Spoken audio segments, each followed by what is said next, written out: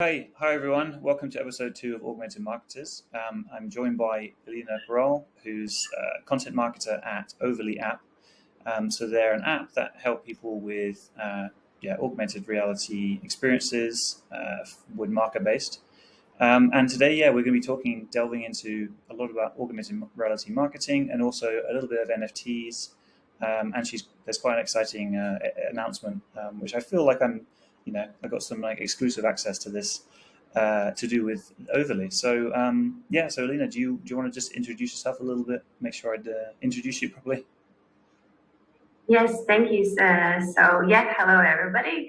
As Rich mentioned, so I am here from a platform called Overly, and we're basically a platform where anyone with any skills can create augmented reality experiences. So we've scrapped all the code-based development, and what we like to refer to is in a world where everybody tries to be Photoshop, we try to be Canva for augmented reality. So creating augmented reality is just as simple as designs in Canva with Overly. So we're here for basically SMEs, individuals, freelancers, anyone who want to create their own augmented reality, and it's not out of reach anymore. Yeah, exactly. Yeah, it's becoming a lot more, a lot easier for people to use, and it's not this sort of obscure thing that people sort of feel like it once was. I'm guessing that's the majority of the feeling I've been getting. We spoke before a little bit about your background. So you have a degree, am I right, or a master's in augmented reality marketing? Well, my master's is kind of in marketing and social sciences, but my master's thesis was on augmented reality marketing. So I was looking at especially using it in retail. So I was doing research on what's already been done and looked at a context of, augmented reality in different stages. So you could watch a video on augmented reality. You could then view a 3D model of an augmented reality item, which was Ray-Ban glasses, by the way. And then you could also have an experience where you try them on. And I tried to explore which experience kind of drives action to purchase and whether there's any difference. So what was really interesting in my findings was that whichever experience a brand uses, it drives really positive brand attitudes, which is really key. So in terms of entertainment purpose and engagement, you could use, the cheapest option, which is just, showcasing a video in augmented reality. But Triumphs actually were, very high above in terms of actually driving purchase decisions, so people felt more confident. And I'm actually not the first one to find it. A lot has come out since then. I did it in 2020, and there was a similar research done before. But knowing for sure how great examples how brands utilize it since COVID also hit us, and we had to explore ways to kind of sell online better. So for sure, it's proved itself since I did my thesis. Yeah, right. So do you feel like this is sort of something I've covered a little bit in the last episode we had actually with Kim, is that do you feel a little bit like augmented reality is having its second wind? Because obviously the pandemic, as you just mentioned, it sort of accelerated a lot of adoption for AR and for people to do things more virtually. Do you feel like it's having another sort of like the second wind? Is that sort of the same sort of general feeling you're getting as well? Yes, this is actually for sure. So in terms of when we started working in the industry, so that was 2014, and there was this hype cycle where everybody was like, let's try it, and they did some things that you would do with novelty technologies just to see how it works. But then people maybe they're not utilizing it to really drive value.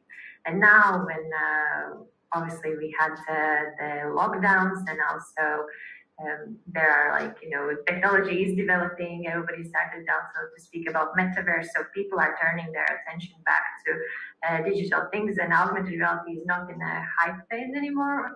We now see businesses actually using it to drive conversions, to measure also what's the return on investment. So it's not just something novelty, something fun, something for entertainment, because whatever is an entertainment piece or activity for your audience, it can also, drive value for your business.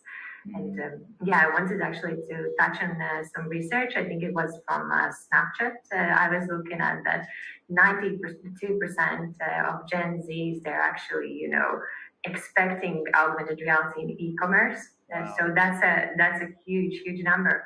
And as it was more than 60% are committed to buy everything online. So can we really not look at it? We really, it's the time when to start using it. Yeah, 100%. And that's a really big point as well, because I think there's a couple of misconceptions around AR, I feel, from the marketing perspective. And you've already covered the fact that people may see it as like a novelty thing, and it's just something that you're showing off, and as something in a slightly new way.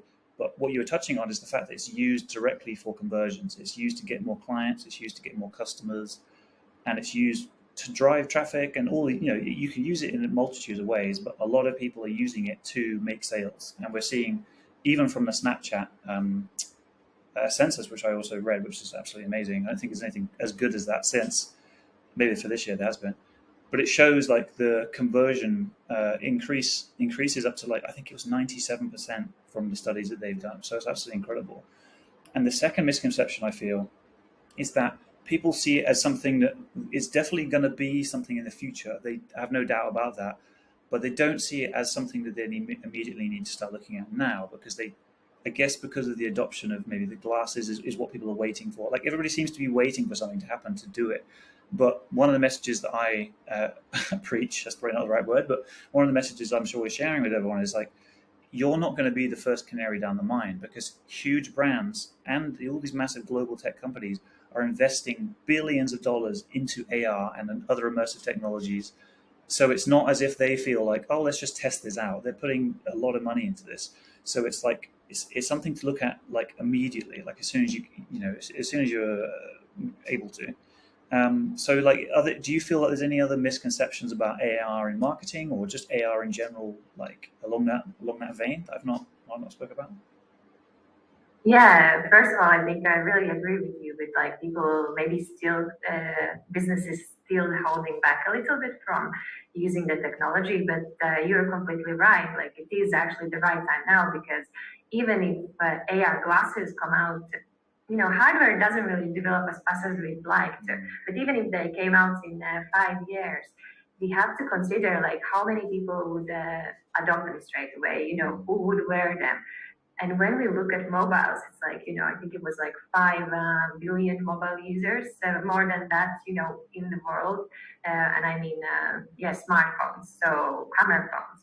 It's the most accessible technology. You don't need to invest in any hardware. And, sometimes people think, they could do some guerrilla marketing, maybe, put up a huge event where they would then, be reshared on YouTube or whatever, to go viral. But then you think you don't need to invest in that much, hardware or, do crazy stuff like that. You could just use a device that everybody has on hand. And then you can reach, people simultaneously across the globe. They can do the same thing. So with augmented reality, in Vietnam, as they can do in London, and at the same time maybe in LA. So yeah, we now have mobiles, the most accessible technology there is currently. We should, capitalize on that, because if we wait for AR glasses, we're not really sure, how what the take is going to be like. As awesome as it sounds for us, that really like the idea. So yeah, I think that's a really good misconception that you mentioned. And then the other one, I think, if we look at costs, because for so long, augmented reality has been something that's, out there for corporations. So we see Pepsi do something, we see, maybe Disney, Lego, people that, have money, big brands. And I think there's a misconception that that's still the case, but it isn't really. So I mentioned already that there is other platforms in the market that are also allowing, even if you use, Facebook, which is something that maybe you work on in more. you can afford it, SMEs can afford it, and you just need to find, what value it would bring to you so you can measure return on investment. But for sure, it's not for corporate budgets anymore. So you don't really, that's also not a reason to wait. So yeah, that's a common misconception that I think is no longer applicable, really. Yeah, 100%. That's a really good point. And that's sort of something behind the mission of Augmented Hype is we're bringing augmented reality to people with businesses online who may feel like there's a bit of a knowledge gap there, or there's a bit of a inability to afford it. And really, it's just as common, it's just as doable as creating your normal creative you'll use for your ads. It's just that the actual ad fatigue for AR ads tends to be much longer. So you can use them for a much longer period, and also it's a much more immersive and interesting way for people to experience your brand above everyone else, and it's like super smash your competitors basically. So I feel like that is definitely a really, really good point. I'm really glad you raised it, that people feel like it's just for these huge global companies and it's too impossible for them to afford it, but really all these things are coming out that are making it very accessible to everyone. So yeah, that's amazing. So the other question I get quite a lot about AR specifically is who does it work for? Like which sort of companies do you feel, or brands or verticals or industries do you feel it would work best for? Like say if you're, so there's some brands listening right now, they're sort of figuring out whether or not it's something that they could use for their brand. Do you feel like there's certain verticals that it's more suitable for, or is it literally it could work for anybody in any sort of business? Well, I think this is also a really good question. I think in terms of industries, we see that there are lots of early adopters. So retailers that allow for augmented reality objects to be placed in certain environments. Maybe like IKEA use it to sell their furniture. You can see exactly which color you should get and etc. So that's really for household furnishings, etc. I think it's a good one. Then also makeup, for we can see face filters, and also I think it is quite a few businesses. I think both Benefit, L'Oreal, they use it to kind of try makeup try-ons. But then again, I think an important thing here to mention is that basically we can use it across really any industry, because it could be like a manufacturing business that uses it in marketing, for example, because they sell like a massive a piping system that you can't carry into exhibitions, so you could carry it with augmented reality to showcase it to your potential customers. And that would be one example. At the same time, they could use augmented reality in training their staff. So, for example, how do you, configure certain machines? So you could scan it and learn how to do it. So I think there are loads of applications, marketing, training, etc. And any business has these issues. So all businesses need some training done. All businesses have marketing needs. There are different points in customer journey. It can be, education, inspiration, entertainment, but, you can use it. You just need to know what kind of value it's going to drive for your business. Yeah, definitely. And how do you, and what sort of industries or, what sort of users would use Overly, and how would they sort of start to learn a little bit more about how they could leverage Overly for their business? Mm-hmm.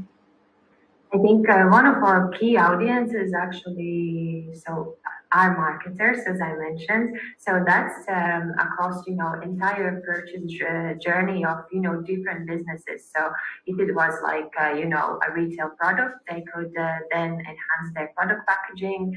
And especially in times of COVID, where there was you used to have all those live tasting sessions or maybe live events once you launch a product, but then you couldn't have it. Then you could use augmented reality to maybe once it's scanned, you show a video of recipe that you could use. So you kind of let customer take you home and then drive engagement from there. So I think that's a really good example, but it's really along the entire customer journey. So it could also be to drive sales if you wanted, like IKEA places, furniture. You may not be IKEA on IKEA budget, but you're a small business that maybe sells, T-shirts or whatever, and you can still use augmented reality to make this process, better, because AR, with scientific research, has been proved to make people feel more confident about purchasing online. So that's a really good point.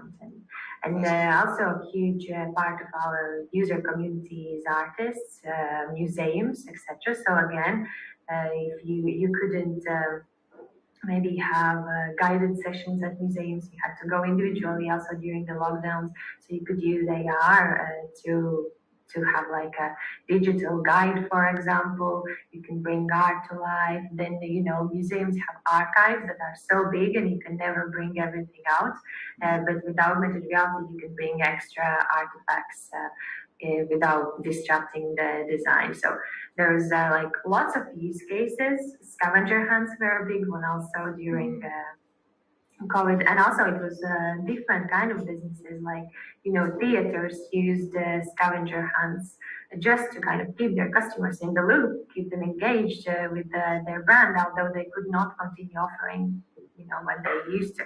Yeah, that's awesome, because I've even seen governments using AR to actually encourage people. This was like post-COVID, mainly in the US, I think, and Singapore as well, to actually encourage people to go around and like mix and be more social again. So like certain waypoints or certain landmarks, they would have some AR element or some scavenger hunt or some sort of game, and it would encourage people to go there. So it's a really cool way. If you think about a festival, or if you think about some massive social gathering or a food fair or something like that, you could draw people, or even like a supermarket actually. You could basically be able to draw people to certain places if you'd like them to congregate certain areas, or have some sort of incentive if there's some discount, or you want people to go to a certain business. You can even incentivize things. There's all these amazing ways of utilizing it for the location based, which is I guess that's another conversation. But you briefly mentioned art there, and I was wondering about what Overly is doing with the whole NFT world, because I'm pretty excited about that world. Oh, right. Yeah, you mentioned the announcement. So a few days ago, we announced that we are now integrated with the largest NFT marketplace, OpenSea.